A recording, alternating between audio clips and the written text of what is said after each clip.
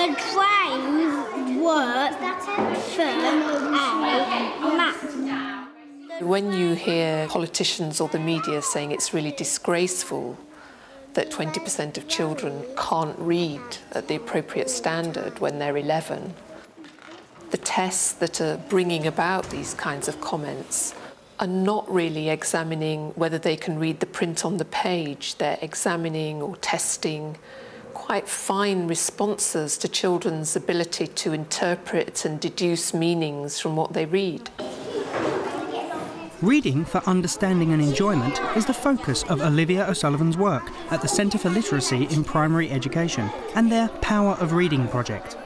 They work with teachers to develop ways of involving children in books and stories, as a way of raising standards as well as enjoyment.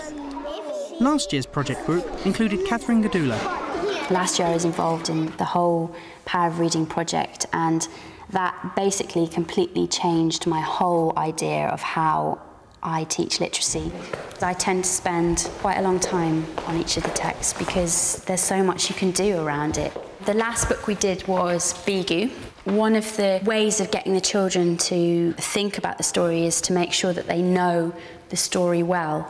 So one of the things we did was get them to retell the story by making up their own Bigu book. They took it in turns to do the illustrations and the writing, and they talked about what happened on each page and what they were going to write. We looked really closely at this picture and we thought about this little girl here should have gone to get the teacher because Bigu was in the playground. So lots of different ideas came out of that, where they really think about not just the main character but the other characters in the story and what their reason for doing different things might be, how she's feeling on the inside.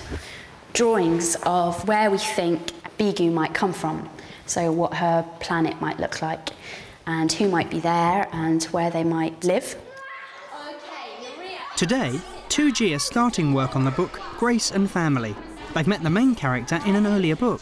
Now they're going to put themselves in her shoes. We had a look at a book all about Amazing Grace, and then we thought about everything we found out about Grace. The first thing I did was thought about what we'd learnt about Grace as a character, and we went over all the things that we know about her. We found out she likes making up stories, she likes watching the ballet, and she has lost her 2 front teeth. How did we find that out? Because you can tell in the picture. You can see it in the picture, can't you? Now, today, we're going to read another story. And then we read the first 2 pages of Grace and Family. It's one of the books which is recommended by the Power of Reading project.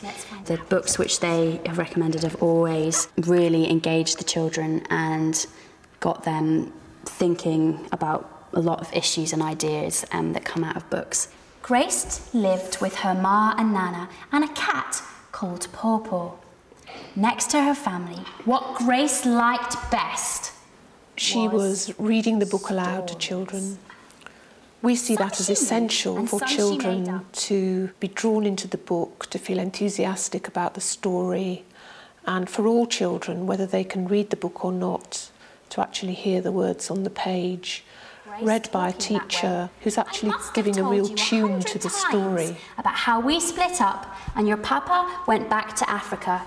He has another family now, but he's still your father. Using text like this helps you to deal with a lot of the issues which the children might have inside their heads, but have maybe never really had an avenue or a voice to say it. Guess what? Your papa sent the money for 2 tickets to visit him in Africa for the Easter holidays. Nana says she'll go with you if you want. She had made up so many fathers for herself, she had forgotten what the real one was like.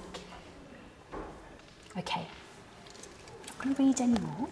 I think that's a great way to use a text, is that you don't dive in and use the whole book straight away, because it means that the children are also really looking forward to what's going to happen next. Does anybody have any ideas as to what we could add now to our chart? Have we found out anything new about Grace? Rachel? Her papa split up with her with her mum. Brilliant. And then he went back to Africa.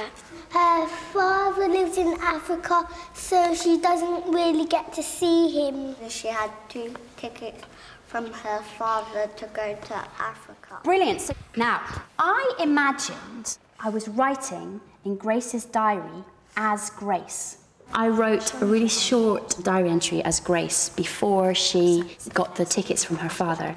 And it just was a way of getting the children to start thinking about getting into role and writing diary entries.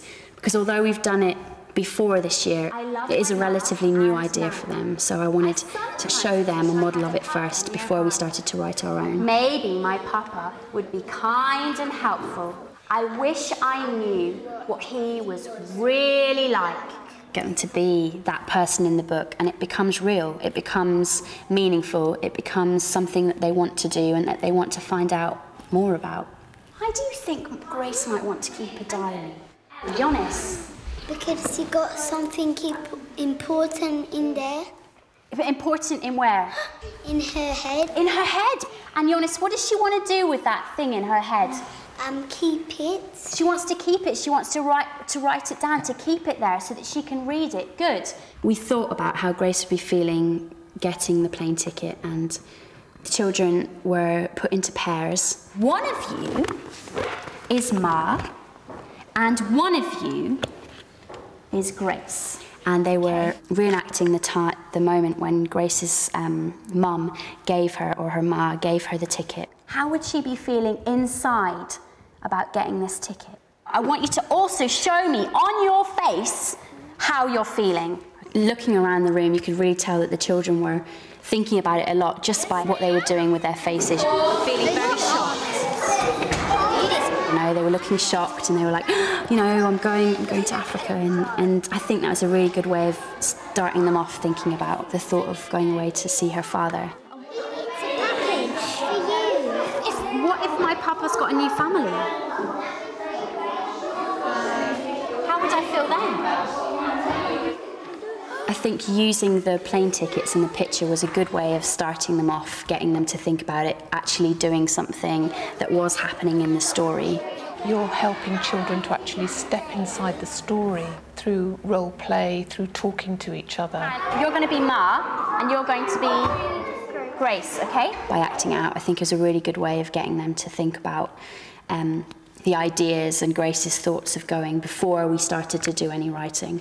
What we're going to do now is come back to the carpet, and then we're going to talk about all the ideas that you came up with. We actually wrote down and brainstormed Grace's ideas on going to Africa and wrote them in our class journal. So how's she's feeling about going to visit her dad in Africa?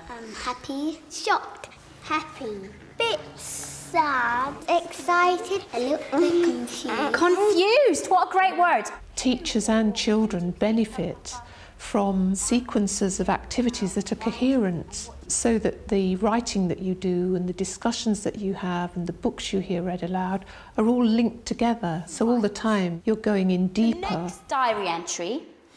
And then we did a shared write together on the board. I tried to use the children's ideas to write a diary entry about how Grace was feeling having received the plane ticket and the thought of going away to Africa. How are we going to start it off? I've got some tickets to go to Africa to see my dad. So, shall we say today? Today is the best time of my life. Today is the best day of my life? Because I'm going to see my papa. Now, have we got a sentence there? Yes, so what do I need to do now? Thank you, Jonas. I don't know what he's like, so I'm a bit worried what he's... Great! I feel a bit cross because my mum can't come with me. We'll first act it out, then we'll talk about it, and then we'll, you know, model what's been done already, and then hopefully they get to a point where they're like, I've got so many ideas, I just want to start writing, you know, and actually that is what happened, a lot of them. They got back, they opened up their books, and they just started writing straight away. I can see some beautiful writing going on here. You're really thinking about this. Well done. They're very mixed ability-wise. There's some children who need a bit more support and some children who are really flying, but I think it happens in every classroom. What can a dad be? A dad can be, he's a man and he can drive. You've talked about so many ideas which have arisen from the text that they're not really ever in that situation where they're, you know, dry for ideas and not sure what to do. Dear Diary, I am feeling sad. I am confused. There's huge concern about children's writing. Although this project may appear to be just about enjoyment, it certainly isn't. It's about very important areas of learning. And I know this also from my research. As children wrote longer pieces, the quality of their spelling and punctuating improved. Dear Diary, I am. You can tell through the quality of the writing that emerges from these kinds of activities that real learning is taking place. Dear Diary, I am a bit scared of meeting my papa because I'm going to read out some of them now so that we can share all the great writing we've been doing.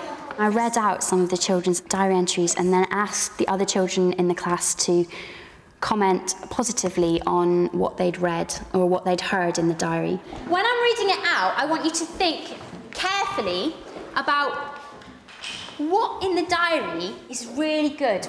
Dear Diary, I feel a bit scared. It's not normal that I get to go there. I don't know what he looks like and what it might feel like. Dangerous, maybe. I think I'm going. I've got a ticket. Grace. Isn't that great? She's right, she doesn't know what it's going to feel like because she hasn't been there yet. I liked it when he added in, I'm going to Africa in 3 hours. It's something that really helps to raise the whole ethos in your classroom where they're celebrating each other's work and they're feeling really motivated and inspired by each other, hopefully. What do you think might happen in the story? She might make new friends at Africa and go to a new school. Her mama comes to Africa and they live with their papa in Africa happily ever after.